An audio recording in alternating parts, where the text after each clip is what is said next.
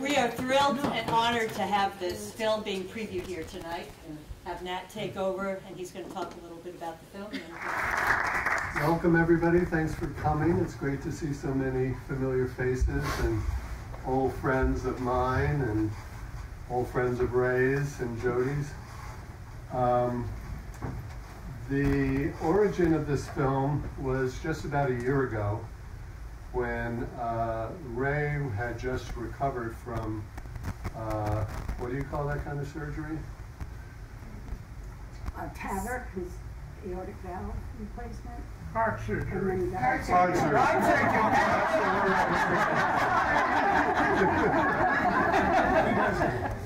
And he had just gotten back from rehab. It was a little touch and go there for a couple weeks before and immediately after the surgery. But as Ray is wont to do, he pulled through and has been doing well ever since. And right when he got back from rehab, he called me. We've known each other for 35 years or so, and asked if I would consider doing an audio tape of him recounting his life, which he had done with his mom when she was close to the end of her life. And I said, well, Ray, I'm a bit of a videographer. By the way, my background is, my first lifetime I was a newspaper publisher, Vanguard Press and Vermont Times up in Chittenden County, but living here. And then after that, I became a budding filmmaker. I actually went to film school after college, but wasn't able to get a TV job in Vermont, so I became a journalist. And I was also executive producer of the Vermont movie, which Paul Carnahan back there and others may be familiar with. Nora Jacobson was the lead filmmaker, and 36 Vermont film. Anyway, that's another story. So I have been working on this for, the filming took about a month and a half, 9 separate interviews. I thought it was going to be, you know, a pretty quick and easy project, but it took on a life of its own. Ray's a great raconteur, so one thing led to the other, and pretty soon I was a little bit over my head. And then it took about, I had about 6.5 hours worth of interviews, 9 different interviews, and right now it's at 1 hour and 21 minutes. So the editing process, as is typical, I was spending about a half a day a week on average for 9-10 months over at the Orca studio. Thank you, Orca. It's a great resource for this community. And was editing with some help from my grandson Desmond, who's operating my laptop here.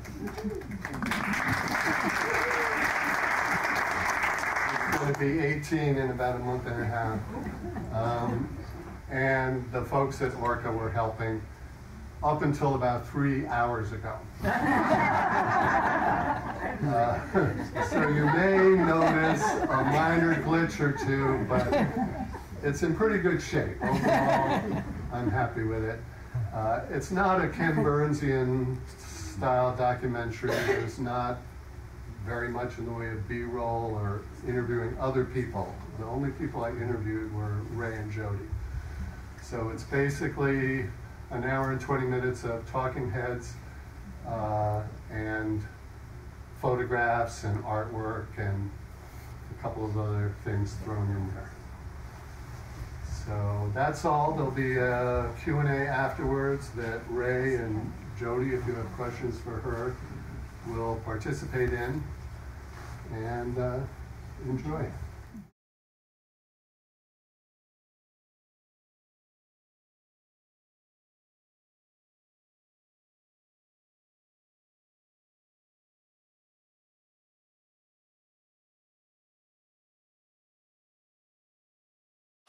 My first memories of life are actually of my younger brother being brought home from the hospital, and he was born in 1945. And Roosevelt had just died, so it was sort of a mixed. It was nice for my mother to get home from the hospital with a new baby brother, and also we were mourning the death of a loved president. I myself wasn't too thrilled about having a younger brother, but I didn't have much say about it, so I had to learn to live with it. And my younger brother and I, after 30 years of life, finally got to be good friends. We lived in Brookline, Mass, in a residential neighborhood in a house that my father had built at the same time as he built his first gas station back about 1925. Dad was involved in politics. He was 17 years, he was chairman of the school committee in Brookline, and then he was elected to the selectmen, and he was chairman of the board of selectmen for something like 20 years. And that was what he was really interested in, was government, and that's how we lived. It was with him going off to a meeting, which was okay, you know. I don't know how my mother felt about it. She never complained about it. I think she liked the prestige of it all. She liked being married to the head honcho. And she was a great wife of a politician. She could throw a party, and she liked people. My mother was tough to get close to. She was very opinionated, and you did it her way or it wasn't right. My father, he loved us and did everything for us, but he wasn't able to really express any kind of feelings or understanding about what we as individual kids were about. But they weren't bad parents, they were good parents. But I can tell you about my grandmother Crow. Her name was Honora. We called her Noni, and she lived with my father and mother from the day they got married. And she was very important to me growing up because my mom did a lot of outside stuff outside the house, and a lot of times Nana was really raising me, and I was quite close to her. She was a great lady. She got senile as she got older, and that led to a lot of kind of funny situations in the house. But she was a great lady, and I was very lucky to have the experience of growing up with a kind of an extended family. My great-grandfather and great-grandmother came from Ireland in 1843, and they knew each other there, and they got married over here, and they had 2 sons, and my grandfather was George, one of those 2 sons, and his son was George, my father. So George, my grandfather, was born in Roxbury, Mass. at the end of the 19th century, and then moved to Hopkinton where the marathon starts. And he was an entrepreneur. He began as a young man as a waiter at the Harvard Club, and he started arranging fights, boxing matches at the Harvard Club. And he met some wealthy guys at the Harvard Club. They asked him if he'd like to be the manager of the Boston Athletic Association, and he said yes. And then these guys decided to build the Boston Garden. And when they built the Boston Garden, they asked him if he wanted to run it. And he said yes. And so that was sometime around 1920. And around 1926, he bought the Boston Tigers, which was the first professional hockey team in Boston. And he changed the name to the Bruins. He ran the Garden until he died, which was in the late 30s. And my Uncle Walter took it over, his oldest son, Walter Brown. And he founded the Celtics. And as a kid, I used to go to all the Bruins games. And my uncle let me go into the locker room and pick out a uniform and skates and sticks and gloves. And so I had the best of hockey equipment every year from the Bruins, which was really kind of fun. And I went all through high school and then all through art school. I went to a lot of games, but mostly in high school. That's when I went to every game they played, and that's about all I did in high school. And I did get to skate with them, which was quite an experience. I guess I should tell you what it was rather than just mention it. It was I was a very good skater as a kid. I was very fast and I was big, and I got on the ice with the Bruins. And even the goalies were skating by me. They were so much better than I was. It was unbelievable, the difference. And then when I was older, I got a chance to play with the guys that played in the '60 Olympics and went on to beat the Russians and then the Czechoslovakians for the gold medal. And I played with a bunch of those guys. And I was almost good enough to play with those guys, but not quite, and I didn't make the team. But that was a lot of fun to play with at that level of play. Uncle Walter said he wouldn't let me go to any hockey games unless I went to the Celtics games, and I didn't give a damn about basketball. I really at the beginning really liked the team they had, guys like Bob Cousy and Tommy Heinsohn and a lot of really great personalities, and we used to go down to the locker room and meet them all and all that. I can remember Bob Cousy was only about 6'1", but he had hands on him. His hands were absolutely giant. All those guys were playing for the Celtics, and they won and they won and they won. They won everything for like 7 or 8 years in a row.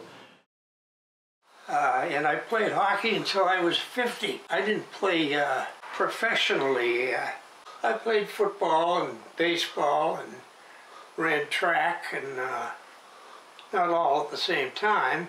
My nickname was Truck, and I was a big stocky kid, but I could run. I played because the football coach was my algebra teacher, and I thought if I played I'd get a better grade in algebra, but it didn't work at all. I ended up taking Algebra 1 3 times. Everybody looked at me and said, "Oh, you must be a football player."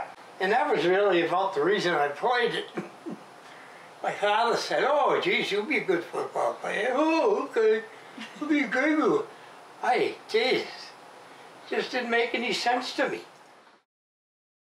I went 3 years to Brookline High, and then I transferred to a prep school in Maine, Hebron Academy, which had a great hockey program. I took art in high school, and I knew I had a little talent. I hate that word. Talent is what people think artists are supposed to have that makes them different from anybody else. And I never felt I was any different from anybody else. I just did it, and I didn't stop doing it. But I did think about being an artist. And of course, my family thought I was crazy because I'd never make any money. You know, I didn't pay any attention to that. That was real good advice, too. Probably in high school, in prep school, I realized that I didn't want to sell insurance or have a desk kind of job. I know that would have been awful for me. I certainly had no interest in anything else at the age of 17. You know, I was like most kids, just kind of floundering around and didn't know. I didn't have the the brains or the knowledge to make a really good decision about anything. At the age of 17, the only thing I knew that I liked was art. And because of that, I decided I would try to get to art school, to get into an art school. And I did. I got into Massachusetts College of Art in 1959. I made a decision at the age of 17 or so that what I would do with the rest of my life is what I actually did do with the rest of my life. And I really looked back on it and realized that I had a really wonderful life. I went on to art school, and I thought I would learn to paint like the landscape painters of the 19th century, early 19th century painters. I liked a lot. All through high school, I would go to the museum in Boston, and I would go through the various departments of the museum, and I always seemed to go back to 2 or 3 paintings that were by Corot in particular, and I would go and I would stare at them and try to understand how he could turn what he was looking at into a beautiful little painting. I went to art school in the early 60s, and they were teaching abstract expressionist painting. And I thought they were crazy. I had no idea, I didn't know anything about, contemporary art. And I had neither my teacher in high school never mentioned it to me or anything. At the beginning of art school, I wasn't sure how it was going to work out for me. But then I realized that none of the other guys knew either. And we had teachers that said things like, well, get a canvas. And I'd say, well, what size? Whatever size you'd like would be the answer. And what do you want me to use for a medium? Well, you can use whatever you want. You want to use oil paint or acrylics? And I said oil paint. And then when we got all the stuff together and got into the classroom, and there was no model in the classroom, so I said, well, what are we supposed to paint? And she said, well, you can paint whatever you want. I didn't know what the hell to do. I liked the idea of big paintings. I remember that right away. I liked big paintings. I didn't know what they were going to be, but they were going to be big anyway. And I did some big kind of landscapey paintings, 4x4. And I really liked the act of putting paint on. I knew that right away. I liked putting the paint on. And so there was something that I figured out about myself, that I liked the act of painting, but I still didn't know what to paint and how do you figure out what you want to paint. That was quite a struggle, as it should be, because if I was going to be any kind of an artist, I had to have some kind of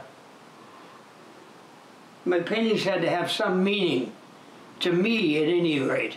The lessons I probably got in art school that stuck were the conversations I had with other people my own age that were going through the same struggle. It was not so much classroom stuff, but talk in the lunchroom, talk in the bar room, mostly talk in the bar room, to tell you the truth. but I kept on at it, and I started out doing terrible abstract paintings, absolutely awful abstract paintings. And then I discovered that if I took what I saw as a kind of a place to begin, I could abstract from what I saw and make something that had some kind of a structure to it. So my paintings from probably my sophomore year on, were kind of paintings that were based on landscape, but were pretty abstract. But they were beginning to get satisfying. I had no trouble with dates. I had plenty of dates. I wouldn't call me a ladies' man, but I liked women a lot. A friend of mine and myself, and we used to put on parties. We'd rent a hall and buy a keg of beer or two and then charge a little admission and have big parties for anybody who came in the door. And that was a lot of fun. I should also mention that I'm colorblind. I was colorblind and I took color courses. I finally came to realize that I wasn't blind to color. I just didn't see color the same way other people did. And that was okay with me, because I didn't do a lot of things a lot of people did. I got through my undergraduate courses, and what I realized was that I had come to the conclusion that you had to have an idea for a painting, and once you finished the painting, then you had to find another idea and do another painting. And it took me years and years to realize that one idea could produce a whole body of work and not just a single painting. I was always trying one thing and then trying another thing, trying another thing. But now as I look back at that work, I can see all the things about them that are the same, and that they had an adhesion that I didn't even see, while I was doing them. And that was great to see that. That's something that really meant a lot to me, that I really had, I had big ideas that followed all the way through a lot of my work. I joined the National Guard in 1960, and I served in active duty at Fort Dix in New Jersey. And when I was in the Army down there, I won the All-Army Art Contest. So from that time on, all I did was teach. I never even finished basic training. So the only one that could take these classes and stuff were the wives. And so all my classes were full of officers and enlisted men's wives, which was kind of a silly combination of things, but I was really kind of fun. I enjoyed it, and I got a salary above and beyond my military pay, which I think was $80 a month or something. So I was not a very good soldier. I didn't take it seriously. I started to get some real bad back pains. And I went to a doctor. So the doctor said, well, I'll write you a letter. And so he wrote me a letter saying that I was going to have these back problems for the rest of my life. And I would probably end up getting, a medical discharge from the Army. My Army career was supposed to be, I think it's 8 years or something. And I ended up being in for 4 years, which was perfectly all right with me. After I graduated from art school, I married my childhood sweetheart, and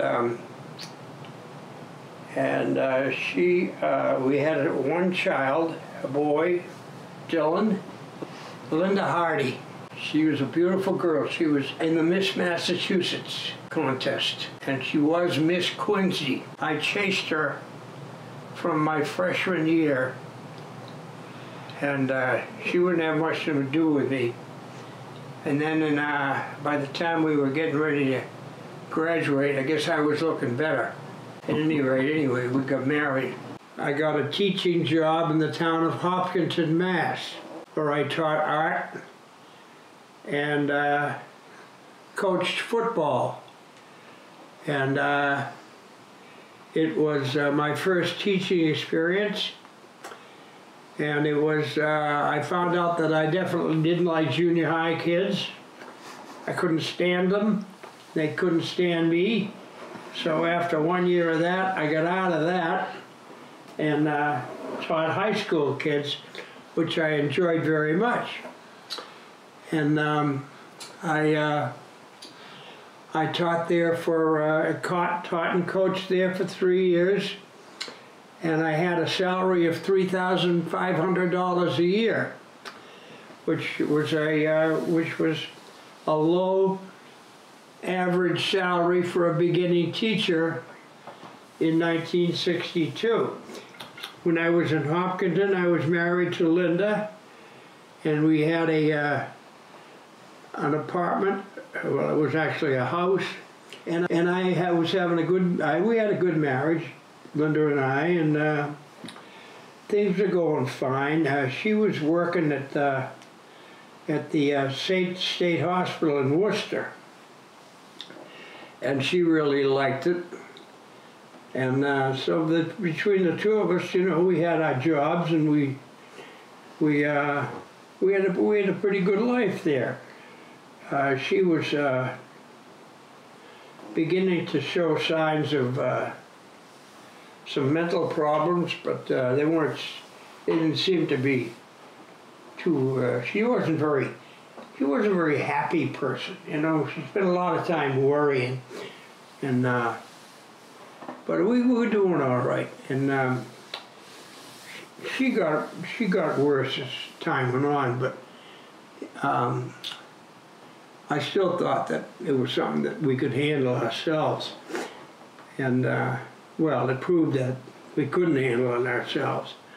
I was really learning how to teach and how to, you know, I was only a kid. I was only, what, 22 or 3 years old, and I wasn't very much older than my seniors, you know. And so I had to learn how to deal with the people that were my own age almost, in terms of being a leader and having them accept me as a leader, and that was an important part of learning how to teach. I think coaching the football helped that too, because the boys were more likely to see me as a leader.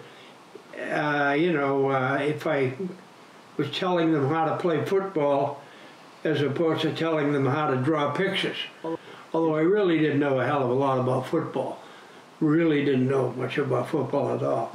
But I knew more than they did. And I didn't know much about teaching either, and so I really had to learn that. So anyway, I ended up down at Quincy and began my second teaching career at Quincy High School, and I did that for 18 years. I taught drawing and painting, and then I taught some ceramics, which I had a lot of fun with, and I taught art history and aesthetics. And so I thought the most important thing I taught was the art history and aesthetics. And most kids who take art in high school aren't going to become artists, but they're going to become human beings if they aren't already, and they're going to have to look around the world and see things and make decisions about whether they like it or whether they don't like it. One course I spent a lot of time developing was a drawing course, which began by my putting up rectangular pieces of cardboard on a piece of paper. Say it was a 16 by 20 piece of paper, and I would put a piece of cardboard up on the piece of paper that maybe a rectangular piece of cardboard, and one end of it would touch the very edge of the paper, and then it would go out and be there, and I would say, okay kids, draw that. Just how it was, you know. They had a 16 by 20 piece of paper too. and they would draw and try to put that rectangle where it was exactly as it was as they saw it. And then I'd put another little rectangle. And so the drawing, the designs would become more complicated as the days went on. And then I would start making the rectangles into maybe buildings. And they didn't even realize it, but all of a sudden they were doing drawings of landscapes. And it was pretty successful, you know? And that was going right into drawing what they were seeing. And then, you get into teaching perspective and all the rest of the tricky things about realistic drawing. And it was a real good course, you know? And they were great years. I liked teaching. I liked the high school kids. I liked the guy I taught with. We were two teachers and two art teachers in a great big school. I think there was 3,000 kids in the school, and we had a big, huge art department and all the facilities you could ask for. So it was a real great place for me to work. And so I stayed there for 18 years, which was, that's quite a career, actually. And I always had a studio, so I always was painting as well as teaching, and I had shows. And so I was busy, you know, I was a busy guy. And I also coached hockey, which was a lot of fun. I was more involved with sports than I was in anything else. But I did have one thing that was my own idea was a rock climbing club, because there were lots of places to climb rocks around the old quarries and granite quarries in Quincy and also in the Blue Hills. And so myself and another guy who was a real outdoorsman type guy, we had this rock climbing club, and he knew all about ropes and how to get kids strapped into things. And so we did it very safely, but they did things, you know, that this was a long time ago, before there were indoor rock climbing walls and all that. But they learned to trust each other, getting tied in together and climbing up a cliff, where if one fell off, the other one really would have the kid's life in their hands. And that was a very exciting and I thought very good learning experience for these kids that wanted to do it. So anyway, my wife Linda was not doing very well as we moved to Quincy, which happened to be her hometown, which we never had discussed what that was like for her to come back to her hometown. But she was able to connect with some of the people that she went to high school with, and so we made some friends, and things were going pretty well, but she was sad. She was sad a lot of the time.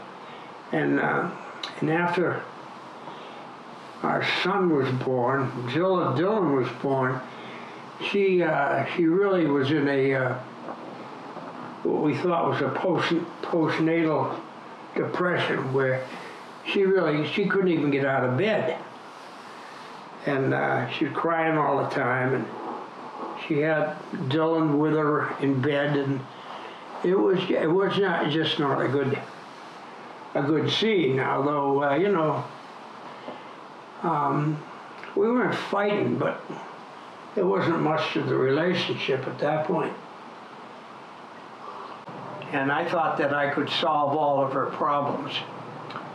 as only a young man with a good ego thinks. But her problems were far greater than anything I could have handled. And so she killed herself, and it was a very sad chapter in my life. And I had a daughter that she took with her when she killed herself. So I lost a daughter as well. So that summer, Jill and I took off in a beautiful Volkswagen camper that my younger brother, while he was in the Army in California, he bought and drove back across the country to Massachusetts. We stopped in Detroit and saw my older brother, and that's when I visited Cranbrook and decided that I definitely want to go there if I ever had a chance. And then we went from there to Montana, where the guy that I went to Cranbrook was now teaching at the University of Montana and living outside of Bozeman, and that was beautiful. We stayed out there for a few days, and we went from there down to visit another friend who was living down in northern New Mexico, and they had a one-bedroom adobe building out in the middle of the desert, and that was really pretty interesting.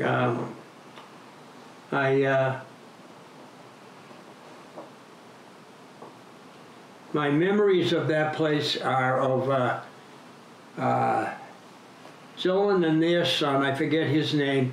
They had wicked fights, and they fought with sticks, and nobody got hurt or anything. But that was what I remember. Was the first experience I had with a, he was a 3-year-old hellion. The two of them were, and so I could begin to see what it was going to be like raising this wild little guy, and it was just like I thought it was going to be. I wanted to go to Cranbrook. I never thought I'd get in there, and then I didn't realize, what am I going to do with Dylan when I'm going to Cranbrook? I got the letter saying that I had been excused, or I had been accepted into Cranbrook, which was great, because they only take like six painters in their graduate program every year. And then it dawned on me that George was living right down the street practically from Cranbrook, and so Dylan could stay there, and so it all kind of fell together, and it made it so that I could go to graduate school, and Dylan would have a really nice place to live with, his uncle and aunt and his cousins. They had a kid the same age as him. Graduate school was a couple of towns over, so I could, put Dylan to bed every night. And then there was actually only one professor, and that taught painting. I looked at this George Ortman as a very wise man who was very comfortable in his own skin, and very comfortable in his own paintings, which I liked too. They were nothing like anything I ever saw before. They were kind of interesting, but it was more he was an interesting guy than anything else. The way I met him was, I don't know, the first night I was at Cranbrook, I bought myself a bottle of Irish whiskey, and I went down to they have like a recreation room that, you know, there was a band there and you could buy beers and everything. And so I was sitting down there with my bottle of John Jameson, and in walks this guy who I didn't know, and he turned out to be my instructor. Most of the teaching was done through, you would show your work to your peers, and your peers would talk to you about what you were doing. And that was very, very interesting for me. Of course, at that point, you know, I'd been teaching for 10 years, and I'd been painting for 10 years, so I had a pretty good idea about how to paint, but I still had no idea about what to paint. And so I jumped around a lot from one kind of a painting to another kind of a painting. I learned a lot about myself, and I learned a lot about painting, about why you paint. Not so much about what you paint, because that was pretty much up to me, whatever I wanted to paint. But why did I have this? Why was I getting this need to paint? And I kept that need right along. I went through a lot of different ways of working, and it was great. It was all I could have asked for at graduate school. And while I was out there, I met a young lady who we liked each other, and so we started to go together. And you know, it was the first woman that I had anything to do with since I knew Linda, and then that grew into a pretty steady relationship. And we were getting along real good, and so it was time for me to go back to Massachusetts. And I asked her if she wanted to come with me.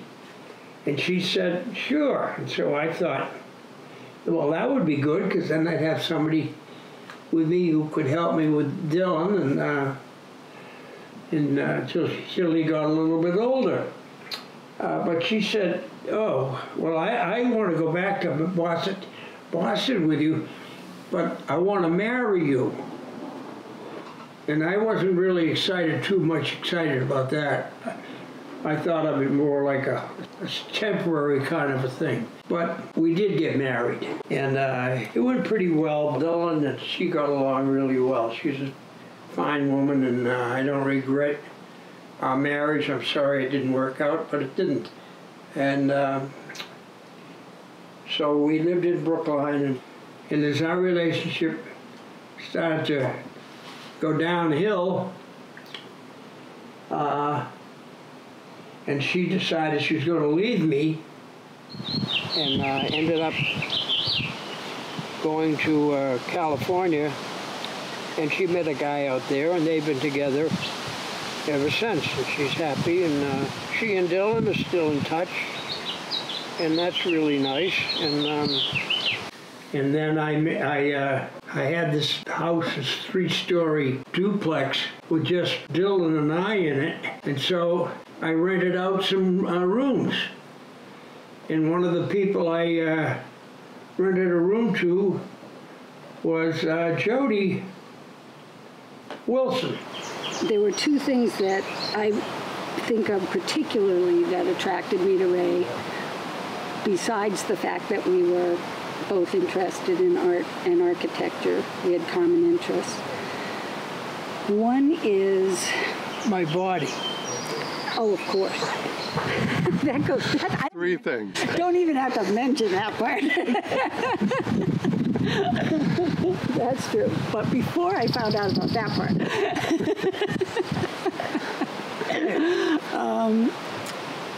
he had a really, really nice way about him. When we would have parties, have people over, when he came in the room, it seemed to me people became at ease and the tenor changed. Maybe it was just me. And the other thing was he had a lot of stress. He had had a lot of tragedy in his life. And I remember just loving him and thinking that, you know, this tragedy isn't fair and he deserves to be happy. I really think that's one of the things that I felt really strongly. So, move forward quickly. We became an item, had a really good time. I was sure I wanted to get married again. And so Jody left and went to California and took a job in an architectural firm and lived in Northern California and was having a good time and having a good life. I decided I wanted to go to graduate school at University of California, Berkeley. There was a designer there that I was totally infatuated with, and I wanted to study landscape architecture with him. And I missed her a lot, much more than I thought I was going to. And so I got on a plane and flew out there and found her and convinced her to come back. So we got together again, and more seriously this time, and I was ready to make any kind of commitment. We ended up in Vermont and rented quite a strange little house on a mill pond that had a stream that ran under it in Woodbury, or South Woodbury. And so you could hear the water running all the time through the stream. And then sometime around the end of January, the stream would freeze up. And the quiet it was so quiet, it would take us a month before we could get to sleep. It was so quiet after having the stream all the time. We'd made the commitment to Vermont, and we had to figure out a way to make a living. I was doing freelance work. I wasn't hired by the architects that I did work for. I was going around trying to talk everybody into hiring me, and they gave me jobs, contract jobs. And I was we didn't have really any money, so I was making money at night bartending so that I could do that. And she was bartending at Charlie O's in Montpelier. We were pretty poor, and that was nothing new. So I got a job with Community Action, screening people that were looking for help weatherizing their houses in Vermont. And it was a great job, because I go around to all these rundown old houses and trailers and meeting all these people that were real Vermonters who needed help with their housing. And it was really quite a nice job. I liked it a lot. It was kind of ironic that here's a kid coming up from Brookline, Mass, to tell people from Vermont how to winterize their houses. But that's like anything else, you know. It's like the Army. You end up in the Army and you end up teaching art. Well, I ended up weatherizing houses in Vermont. Dylan by this time was, I guess he was 15, and he got involved with some kids who lived in South Woodbury and went to high school in Hardwick, and I thought, you know, moving to Vermont would be a better place for him, because he liked being outdoors and everything, and there was, you know, less chance of drugs and alcohol and everything. Well, that was certainly not true. The kids in Vermont were just as wild as the kids in Brookline were, and he was just as wild there too. But he met some good kids too, you know. But they did a lot of smoking dope and drinking and raising hell. Dylan was really not happy at high school in Hardwick, so we decided we'd move into the best educated place we knew of, which was U32 in East Montpelier. Dylan was a handful growing up. He was a handful from day one. You know, he would, like, when he was 3 years old, he found a loose picket on the fence in the backyard, and he kicked it out and took off. And that sort of set the stage. I don't even think he was 3. And then he lost his mother when he was 3, and it was just the 2 of us. And that was pretty tough. But he did, while he was in Vermont, develop a real strong work ethic. He worked with a builder who was a state representative, and he taught Dylan what it was to work. And he worked as a carpenter's helper, and while he was still going to school. And then we moved again from Woodbury, and so he went to another new school. And he made some good friends there. He didn't get in a lot of trouble there, but he just had no interest in academics at all. And so He wasn't a happy guy, I don't think. he wasn't a very happy guy, right? He went through a lot, and he has a very intense personality anyway. He's very smart. He's very, very funny. He likes people, but he has an anger that he has a really hard time controlling. And a lot of stress that he has a hard time controlling. So he's a mixed bag, but I guess the worst thing was when we were living in East Montpelier, he didn't finish school, and he had a girlfriend. They went to Boston together. Oh no, we had to tell him to leave home. That was awful. Yeah, we went to the minister who married us, and we were explaining our. He was stealing from us. Yeah, he said, you know, you don't deserve to live like that.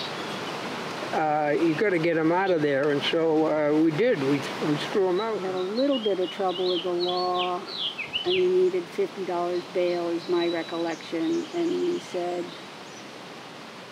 we weren't going to bail him out, but we would pay for him to get help and go to Spofford Hall in New Hampshire, I think it was. And he did do that. It wasn't his idea. Didn't work.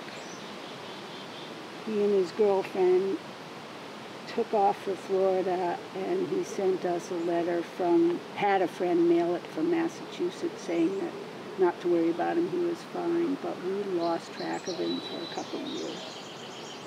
And that was really awful. That was scary, just scary. We didn't know where he was, and he didn't get in touch with us. And that's when Ryan was born. He got in touch with us when Susan became pregnant, yeah. The relationship didn't work out, and they came back to Brookline and broke up. And they had a very difficult time then. You know, he grew up and finally started to get his own shit together without bothering us anymore. And he became a roofer, and he joined the union, and he really liked his work, and he did it for 20, 25 years. And then he got cancer and couldn't do it anymore, but he got his license as a contractor, and so he has, now he gets guys to work for him, and they do private houses, and so he has a little business. And he's met a real nice woman, and they live together down on Cape Cod, and so, you know, it took a long time, but he's really a nice guy, and I'm very proud of him, and I'm glad he's my son. So those kinds of things, they finally work themselves out. And Ryan is very much his father's son. But anyway, you know, everybody has problems in their lives, and they come in different shapes and colors, but they're all their own problems. You know, and I try to take care of as much as I can to take care of myself and take care of Jody and do what I can for Dylan and Ryan, and as long as I live, I'll continue to do that, I hope. I genuinely love Dylan, and I think he genuinely loves me now. And I think probably it was very difficult for him to accept me at first. We decided after we had purchased land together, lived together, lived apart, lived together again in Vermont. At some point, we couldn't imagine, we'd figure out how to support ourselves. We were comfortable together. We couldn't imagine not being together ever. So we decided to celebrate with a wedding. And we had a wonderful wedding on our land in Woodbury with a tent and New England Culinary Institute and Joe Burrell and the Unknown Blues Band and lots of friends. And it was really, that was a great way to do it because by the time we got married, we didn't have our doubts about each other. When I made up my mind that I was going to enter into a serious relationship, it would be Jody. And I wasn't really sure that it was a good idea because of the age difference. My concern was what's going to happen when I get old. I mean, she's going to be stuck with a guy that's, you know, very late in his life, and she's going to be right at the high point of, you know, her years. And I worried about that not being particularly fair to her. It's been a great long relationship, and I have no qualms or, you know, I don't feel bad about any of it. So we picked up and moved to a house in East Montpelier, and so Dylan could go to U32. And we liked East Montpelier a lot. And we rented this sort of modern, hippie-built house. And we stayed there for a few years, and at the same time, we were looking for a place to buy, and we found this schoolhouse. It was a nice looking building, but it was a schoolhouse. It wasn't a house at all. It wasn't set up to be lived in. And but we found out we could buy it and we could afford it, and so we did. We got a builder, and he made it into a home for us. I designed the space. I got to use all the ideas I was excited about, and then it became real. You know, it was a big design project that got built and ended up being a wonderful environment. That project and also the renovation of the home that we live in now, we're very close to that kind of a feeling and engagement. The drawing board, which is the art supply business in Montpelier, didn't even have leads when I was doing drafting, and that's a real basic art supply. The inventory was pretty low, and we discovered that John Winston was trying to sell it. Jody was a picture framer. He'd been framing pictures for 2 or 3 years while we lived in Brookline. And I knew a lot about art materials, as did she. And I was a pretty good people person. So we thought that it was going to be a good fit for us. So we ended up doing that for 33 years. So it was a good fit. I have to say it was Jody's business acumen that really made it possible, though. She was the one that really took the bull by the horns and learned all about what it meant to run a business. I was the guy out front who dealt with the customers on a daily basis. Like Ray said, we grew from very little equipment and no employees. We grew up to, when I sold the business to Liz, it was 5 full-time, 2 part-time. The longest employee had been there since 1990. The people come into Montpelier and they say, oh, how come that place isn't open anymore? Well, it isn't open anymore because the person or persons that were providing the basic for why it was there have retired or died or gone on to something else, and nobody wanted to do it again. So small businesses do turn over and close, you know, and they can close for a lot of the reasons that aren't necessarily because they failed. People think, oh, that's too bad that business failed. No, it didn't fail. It just ran its course, you know. I don't think for me it ever got to the point where it wasn't scary. Because, you know, it's one of those things that I just had to put your energy into or it wasn't going to work, you know. It simply wasn't going to work. It was, you know, these little businesses are very much personality driven. And if you don't have the that ability to connect with people, it isn't going to work, no matter what it is you're selling. It becomes your life, basically. It did for me, become my life. Ray could always keep his artwork and painting going. There were many local artists who became our friends as we ran the drawing board. And what I remember most about it was how similar it was for me to teaching, was running that store, because most of our customers came in with visual problems to solve.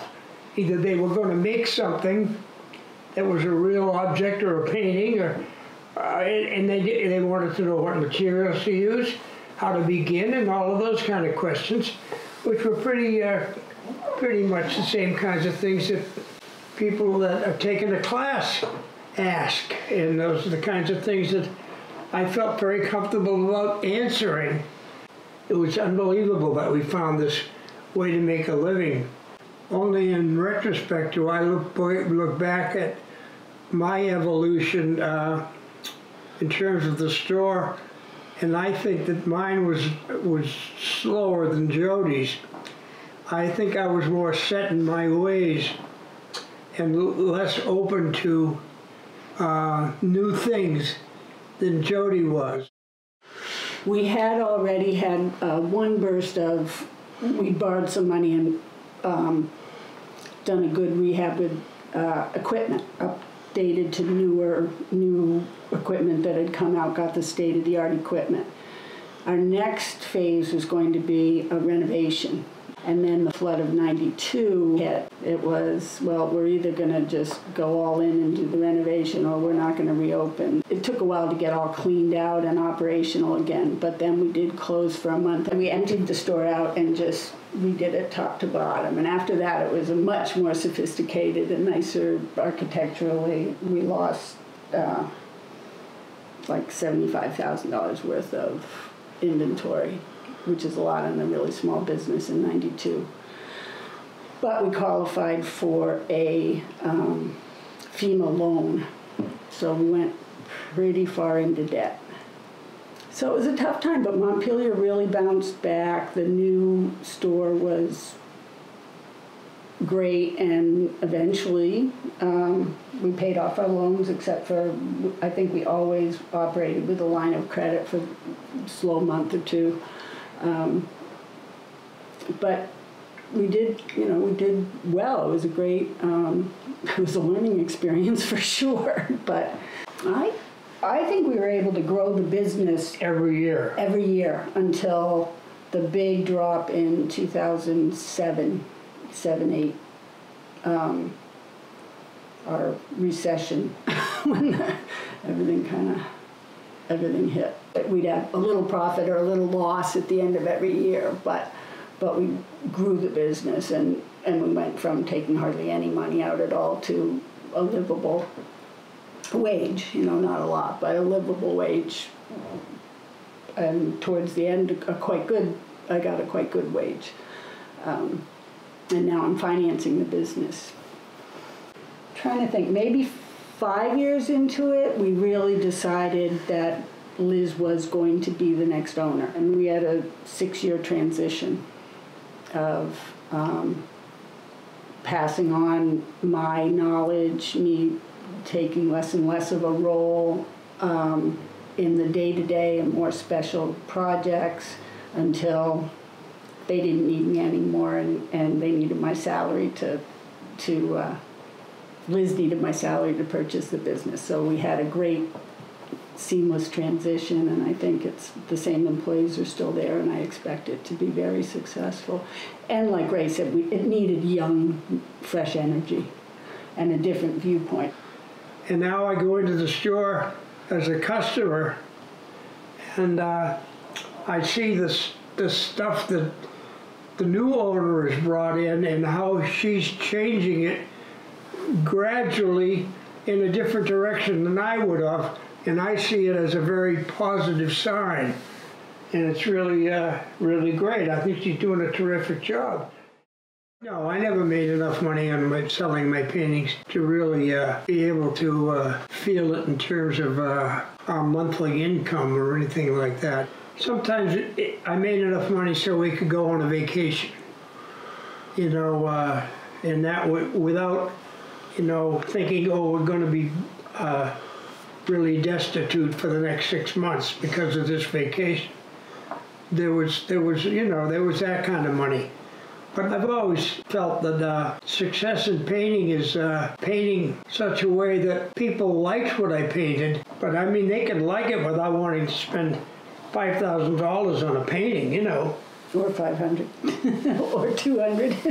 Well, I was going to say that I try to keep my prices down so that people who do enjoy them can afford to buy them. I don't give them away, but I don't go along with charging excessively for painting. You've never been interested in marketing. You've been interested in the process. Right. He hasn't had to have a lot of sales or big recognition for his ego. What he likes to do is paint. You like showing a lot, and you like other people to have your paintings and enjoy them. Right. He calls himself an obscure regionalist.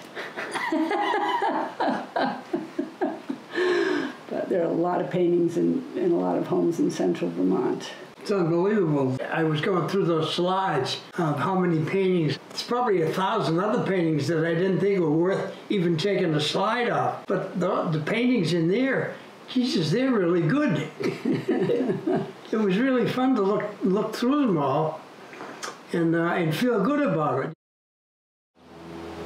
When I was in my mid-50s, I decided that I was drinking too much. And I was going to lose everything unless I stopped drinking, and so I did. And Jody did too, although she probably didn't have to as much as I had to. It wasn't consuming her life like it was with me. I realized I was spending all of my spare time drunk or drinking, and my idea of having a good time was to get together with a bunch of people and drink. And so it became clear to me that if I was going to really get anything going, I was going to have to quit drinking, and that was the best thing I ever did. I remember Ray being hospitalized and being on oxygen and not being able to breathe, and it was pretty clear he couldn't smoke anymore.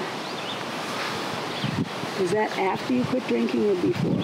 Right about at the same time. You were really sick. Yeah, I quit drinking and smoking within a month of each other. Ray was also, besides being physically ill, he had become unhappy. He was always a really happy, fun drinker and person, and I didn't attribute it to alcohol, but our home became not violent or anything, but just not happy. And so I thought our marriage was not good anymore. So I made an appointment to see a psychiatrist to talk about it at Ray's brother Walter's urging. And I was so frustrated that I dragged Ray with me. So we both saw this doctor, and he said, it may not be the only problem or your biggest problem, but I don't think you guys are going to be able to I think you love each other, and you're not going to be able to sort things out unless you get rid of the alcohol. And Ray says he walked out and just knew that he had had his last drink. I was kind of like, well, let's go home and have a drink and think about it. Well, yeah. Because it was going to be a big life change. Right. Our social life certainly revolved around. Totally evolved around drinking. And so did our quiet times. Yeah. We'd sit down at night and I'd have a couple of glasses of scotch and you'd have a half to a quarter or a whole bottle of wine. And we didn't see that as being anything wrong. My folks drank every night, and so did mine. I mean, it was just what people did. I didn't know anybody who didn't drink daily. I got some help. You know, I went to a psychiatrist and had a lot of friends, including my younger brother Walter, who had already gotten sober before he moved to Vermont, and he was a great help. Like he told me about, I always had a list of things that were wrong in my life. And he said, well, why don't you get sober and you'll watch that list will just disappear. And that's exactly what happened. All the problems in my life just were all in my head and they just plain disappeared. And so I started to feel a lot better. I had a lot more energy and a lot more time. You know, drinking takes a lot of time. And I spent a lot of time in the bottle. And so it really, my painting started to really take off at that time. So Ray knew he was done, and at least this is the way I perceive it, or the way he told it to me. And he went to Alcoholics Anonymous. I did too. It took me, I think I was about 3 years after Ray in finally getting sober and staying that way, having my last drink. But I did do it through AA, and I don't think I could have done it another way. I got a lot of help. And come to find out, when we stopped drinking, all that unhappiness just went right away. Around 1996 is when I quit drinking. And at the same time, we started to travel. I think we took our first trip to Europe in 2000. And then about every 2 years we went over. The second trip I planned, and that was Paris through southern France, and then over to Barcelona and home from Barcelona. That was our second trip. And our third trip was to Italy. And then our fourth, fifth, sixth trips were all to Italy. We just love Italy, so. Yeah, and I hope we can go back. I'd like to go back one more time. Ray has a group of friends that he's known since they were kids. He calls the Chestnut Hill Gang, and all of us get together. It was every 10 years, then it's 5 years, and I think we've got to speed it up now. We're starting to die off. We've lost 2 members. Yeah. The stroke came out of the blue. We were both felt young and just doing our thing. It was in the morning, and he was like kind of gurgling, and I asked him if he had a cold, and when he turned to me and went to talk, his face was all lopsided and he couldn't talk correctly, and I didn't know what stroke was. I just knew there was something really wrong. Of course, I called emergency right away, and it started the whole ball rolling. I called work. I said, you guys are on your own. I don't know for how long. And I focused on Ray's rehab. I learned everything I could about stroke. I didn't leave his side, except to come home every few days. I learned everything about the brain, about neuroplasticity that I could, about why he didn't recognize the right side, why he was paralyzed. I would sit in a certain place to get him to work that part of his brain to get it going again. my job was to empathize and just figure out how we could deal with it the best way we could possibly deal with it. And I took that on as a full-time job for about 6 months until I went back to work. And then it still has been a journey since then. Maybe it might have occurred to me I couldn't do a good job, but it never occurred to me it was something I should question whether I should be doing or not, or whether we should be doing or not, or never questioned our love for each other, commitment to each other. And I had to learn how to accept my physical disabilities and do the best I could with it. And that's what I did. So I couldn't do what my job was. So I really couldn't go back to the store.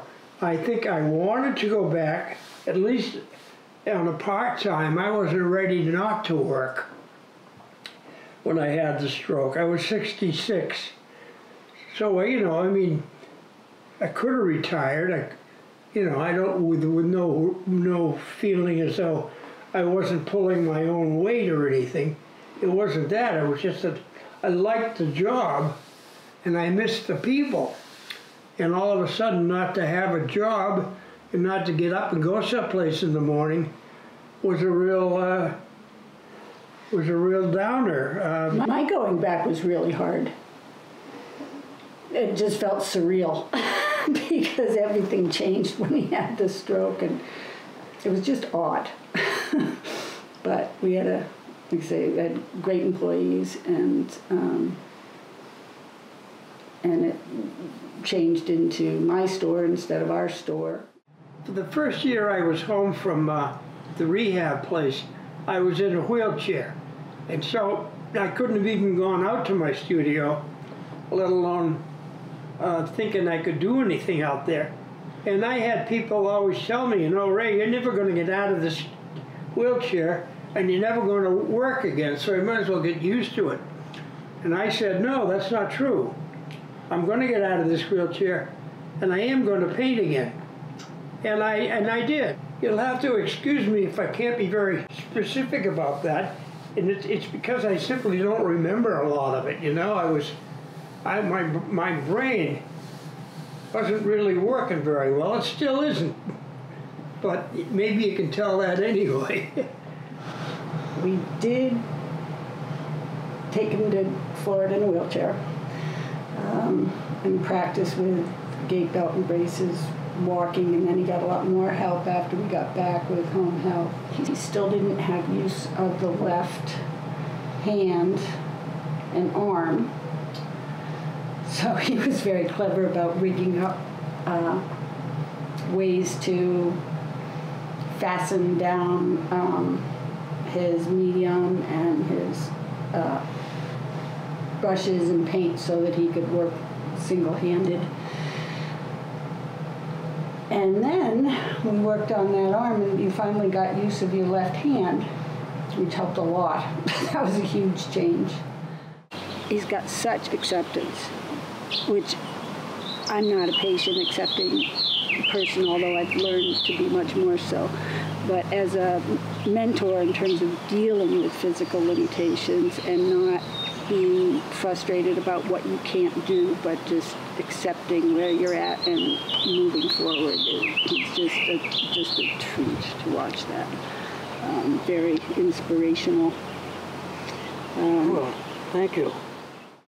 The work started out with buildings, simple buildings and a Vermont landscape, and then, as I recall, you found your voice when we went to Italy.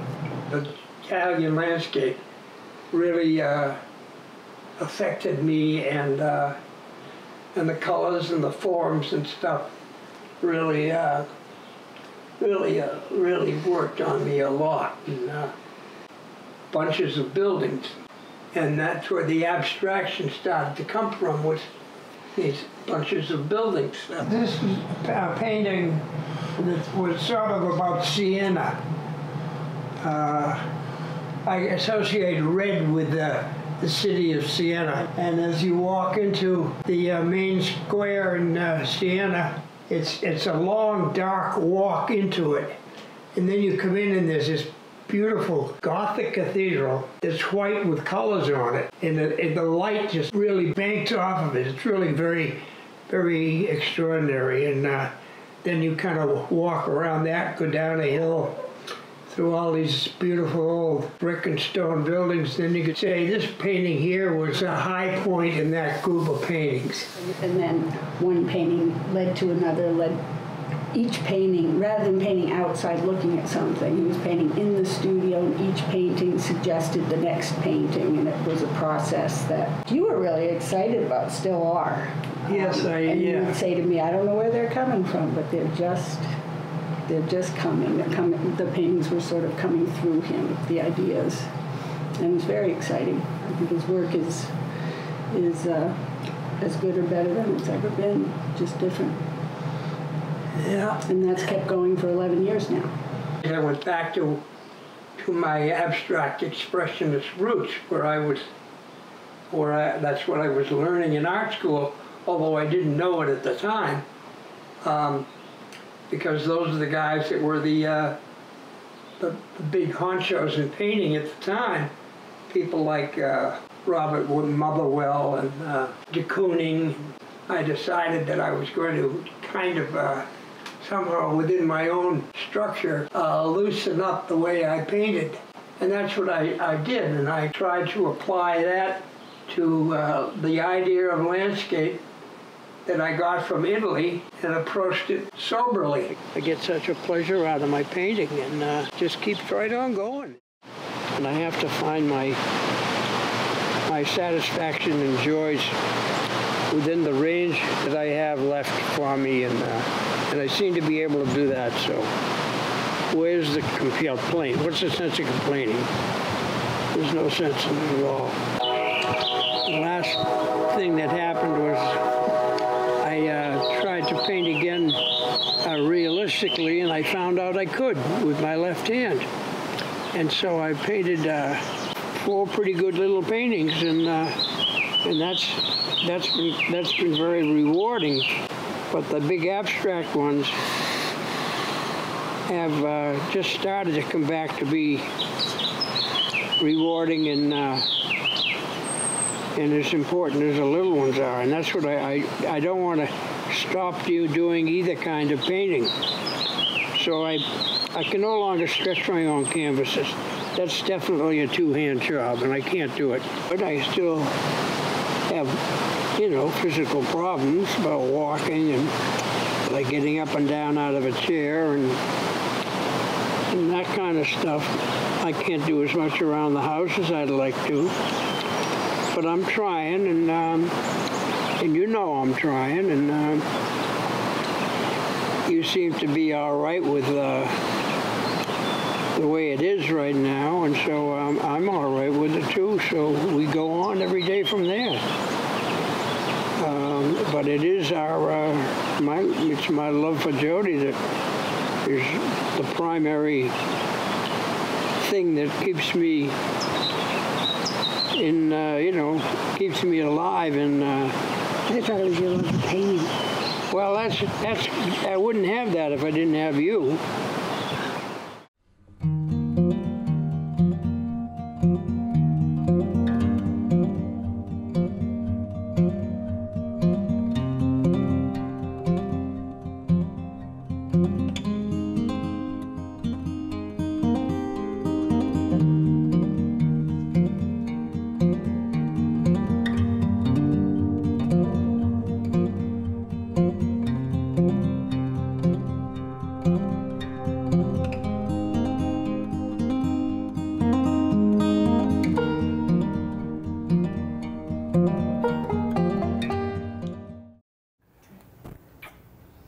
Questions? Comments?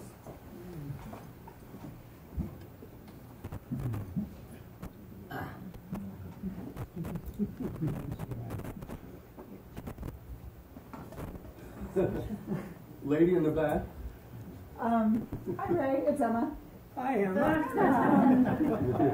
So we have stroke in common, and I wanted to know what was the experience of first, like, do you remember, you said your brain wasn't functioning 100%, but do you remember the time when you kind of first, like the frustration of first trying to paint, or what that experience was like for you when you first picked up a brush again? Well, it was terrible because I was trying to do it with my right hand. Mm-hmm. The hand I'd always painted with. And I couldn't do it at all. Couldn't control it at all. And so that was really awful. And then it occurred to me that I wanted to do it, I was going to have to do it with my left hand. And that seemed such a natural thing for me to do that I had no trouble with it. I really liked it. Pretty much after I realized I could no longer do it with my right hand at all. That was kind of, that was good in a lot of ways, because it gave me a new way to see things and express myself. And so it wasn't really, I didn't look at it as a real, like a handicap. The handicap part of it for me is I can't, I have a hard time shaving or doing the dishes, or any things like that I can't do anymore. That really bothers me a lot. But I don't dwell on it. I can't dwell on what I can't do. Mm-hmm. I got much better, more out of figuring out what I can do and getting better at it that way than sitting around trying to, thinking of all the things I can't do anymore. Right. I love to skate. Skated all my life. Mm-hmm. I played hockey till I was 50. And I'd love to get on the ice again, but I know I'm not gonna. Mm-hmm. I'll go down, I'll fall down, and, I'll end up in the hospital again. Mm-hmm. I have to let go of things. Mm-hmm. And I think that's what the secret to surviving a stroke or anything else like that is you have to go with what you got. And you can't dwell on what you used to have. That's not going to do you any good anymore. And the other thing is, well, I can't imagine what it would be like to have a small child and get a stroke. I mean, God Almighty, I can't imagine what that would be like to lose half the side of my body and still have to deal with a 3-year-old or something. God. 3-day-old. 3-day-old. But I didn't have any of that. I waited until I was older. I waited until I was on Social Security.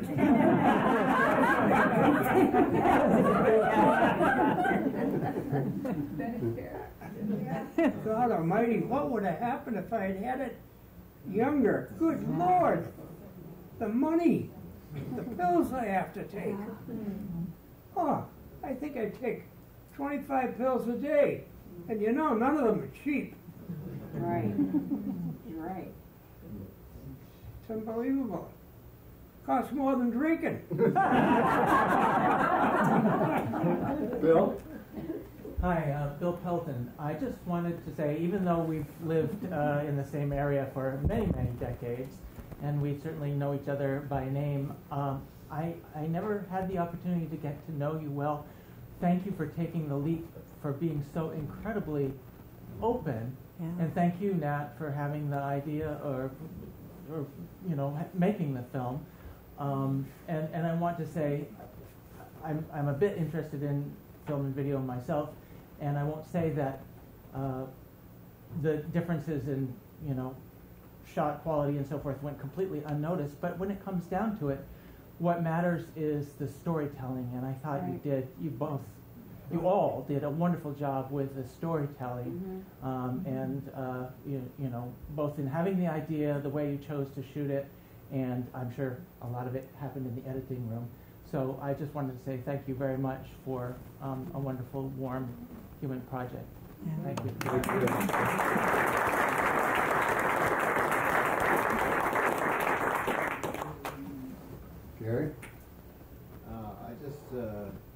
overall notice that in this you've had a lot of troubles through your life, but there always seems to be silver lining in all of these things. And that's the thing that comes out to me in this film, is that no matter how it almost tempers you.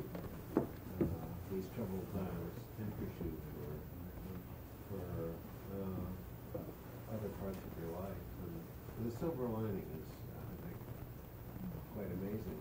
That a lot I feel of us that way too. Yeah, I would think. I think it's the only way to do it. Right, it is. Not much choice, I guess.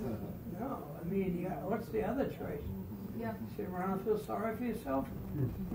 Sit around and blame other people? Say, I could have got better doctors?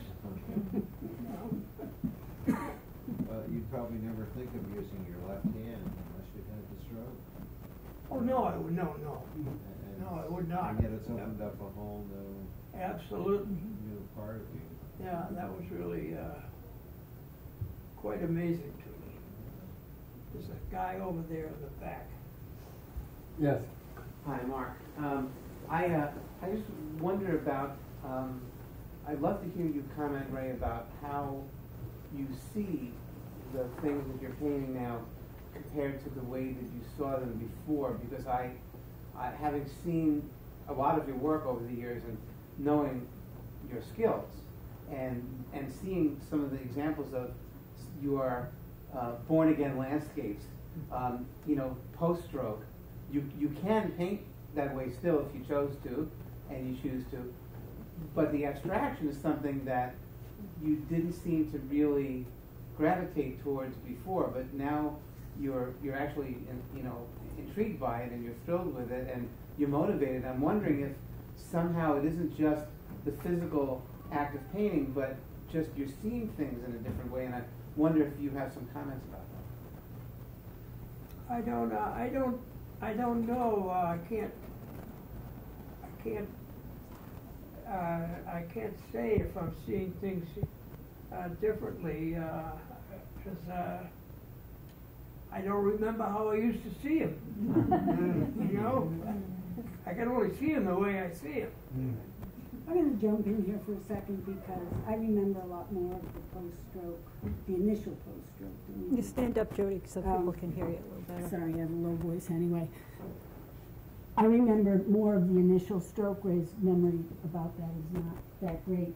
But one thing that really hit me was it never occurred to him that he wouldn't paint, ever, no matter. It was just, it just was non-issue.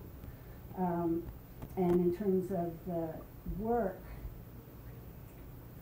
he was quite, once he got a routine of painting, he was very liberated to be able to get away from small, fussy landscapes that he did on site, he did outdoors. That wasn't possible for him anymore. But he really loved he was kind of astonished at the way the abstract compositions were coming. And you were really happy with it. Yeah, oh yeah. I think we said that a little bit, that it was very exciting. Yeah, it still is. Yeah. And originally he painted, well, he told you that a little bit. He started out abstract in school, but this was a whole different thing. It was like the paintings were sort of painting themselves one after the other. And it's like, wow, where's this coming from? Yeah, it was really nice. I like those in the back wall. And prior to that, you were painting for an audience. So you also felt free. You just were painting only what you wanted to paint when you went abstract. You're not painting paintings that you thought people would like or buy. Yeah, oh yeah, I suppose... That's the other thing I remember. I still paint because I like to paint. So I don't mind if I sell them. One thing that some of you may not know is how prolific Ray is. Yeah. Oh yeah. Very. He How many paintings would you say for the last 20 years you paint Oh in my God. a week or a month? Well, I didn't paint that many before I had the stroke. Because I was doing other things like drinking. I was going to say, since you got sober, you've been quite prolific. Yeah, well, I can say right now I got,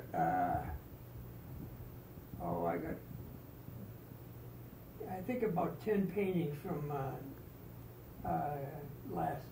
from 2019 or 2018. Hmm. I got probably, We looked today, Ray, and you had done 10 paintings in the last 2 weeks. I've done Yeah, 2 that paintings. sounds more like it. Yeah. That's what we were talking about. Like These little like small these. landscapes Yeah. like these. You had 10 new ones since well, January. Yeah. Okay, there you go. For in March.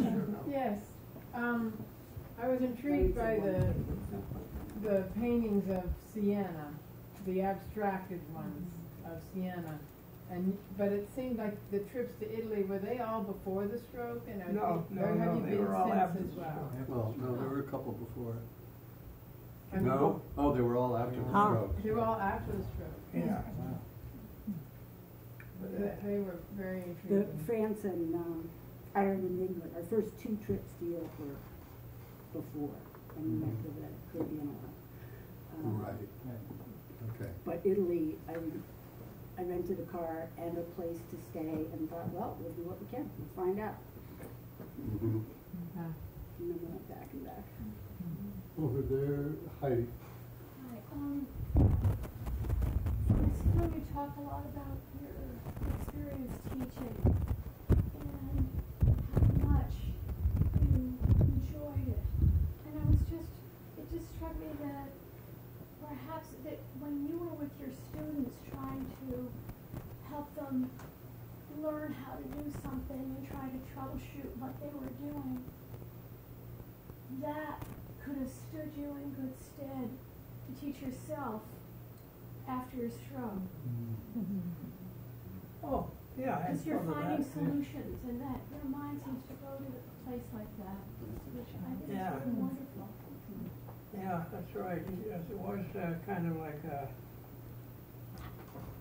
teaching myself all over again. I still have trouble like taking the tops off a tube of paint with one hand, you know? That's pretty tricky. So I have teeth. That's why I have teeth. I don't have teeth anymore. Hi, I'm Mary Rain, and I've always admired your work. Thank you. And I really enjoy the way you talk about your creative process and how that works through you. And it just comes. 'Cause I feel When that I'm for on, myself. when I'm really on top of my game, that's how it is. Yep, It just, there's no thinking. that's right. The minute I think, it gets in the way. It's like, I always say, I go into the studio and I check out. Yeah, And my right. creative process takes over. Yeah. But the one thing I found was, when I was drinking, I was limited to the conscious world as far as making my work, you know? But when I'm not drinking, I have access to the universe, you know? Yeah, and right. Yeah. which gives me far more reach. And I think that this is well expressed in this movie, in this, you know, documentary. Right, yeah, right, yeah. The idea that, the last paintings I painted before I stopped drinking were little paintings like this, but there was every pane of glass Right. was painted with great detail, and they lost any spontaneity. Right. They were too realistic to be. They weren't even. They were more like photographs. You know? Right. Why didn't I just take a picture of it? Is that Dr. Butch? Yes. I'm Dick. Remember me, Ray? Dick Butch? Hi, how are you? I've An known old you. hockey player. I've known you in many ways over the years. First on the ice, then in the hospital, then in the store. Yeah, One time in your home studio. yeah. I think this evening you've taken things to such a higher level, so inspiring, reaching across so many different people this evening in the community. And we're so fortunate to have you and Jody and Nat. None of us could ever do what you've done. You were once a teacher. I wondered if you ever thought about teaching art. And I also wonder if you have any old Boston stories for us tonight. You taught art for 35 years. I don't know if you missed that part. More than 35 years. No, let's see. No, I only taught. Oh no, I'm sorry. I'm wrong. 21 years. 21 years. Over 35 years at the drawing board. Right. Wow. Yes. Hi, Ray. I'm Noah. I just want to thank Jody and you both for letting us into your life. That was such a powerful, amazing thing. You've been an inspiration, and I'm so proud and pleased to see you in the documentary address the drinking and everything. Because I first met you in the rooms, and you've been a great inspiration to me, both of you. And it's thanks for the share. It was a great share. Thank you. Hi, Ray. I liked a bit in the movie at the beginning where you're talking about going to see the Corot paintings in the Boston Museum. I'm wondering, what painters are you looking at now? And maybe to Nat, are there filmmakers that you're inspired by these days? Yeah, if I could think of their names. You know, my short-term memory is about gone. Who's the guy who painted the squares? Sean No. Scully? Sean Scully? Yeah. Scully is one of the painters that I like. And that Italian guy. Yeah, you still have my book on him. Yeah, right. Why you gave me that book? George O'Moran. Randy, I love it. I love it. Oh my God. We're all witnesses, Glenn. You're going to get that. No, it's it. I'll just answer part two of that question real quick. When I was a film student, I studied with, I'm getting older too, can't remember his name, Ricky Leacock and Ed Pincus, Vermonter, down at MIT Film School, and they were from the Cinema Verite School. I mean, I'm a big fan of the Maisel brothers and other famous. And then Vermont, there's some great filmmakers in Vermont, starting with Nora Jacobson, who I worked with very closely on the Vermont movie, but there are many others. But anyway, I'll keep it short. Yes? Yeah, my name is Fred, and Ray, my question is on Boston. Was he your grandfather or great-grandfather that owned the Bruins? And was it the 20s or the 30s? It was my grandfather that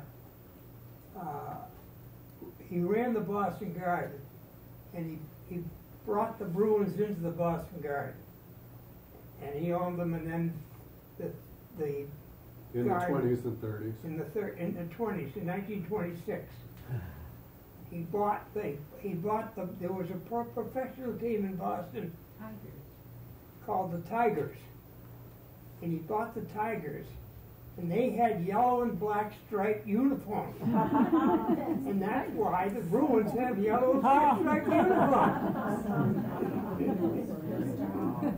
He just changed the name on the front of the jersey. And then it was his uncle who started the Celtics after his grandfather died. Yeah. That was in... He hired the first black basketball player. walked around it. Got a little article of somebody, I mean, it was from the Boston Globe saying, well, what do you think, I mean, what are you thinking, basically? He realized, he said, I don't care if he's purple polka dotted, he can put the ball in the net, was the quote. It was pretty smart. Yeah, that is cool. Yeah. I should mention that the dedication at the very end, his son Dylan and his older brother George died on the same night this past December. Wow. Oh, wow. So that was after all the interviews, but yet another major crisis or setback that he's rebounded from.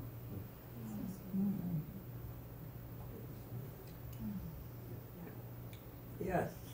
Hi, Ray. We've had this conversation before where I've told you you've been such an inspiration to me. You got started painting a long time before I ever did. And I always look to you, maybe you'll teach me some shortcuts about ignoring outside critics and that sort of thing. And you have, so thank you for that. And Jody, thank you because you have an older partner who's had some health problems, and I've learned from you how to help my older partner with his health problems. So that's been great. And I admire your honesty, both of you, in this presentation. And thank you, Nat, for sharing it all. Thank you both. Thank you. Okay. One last question?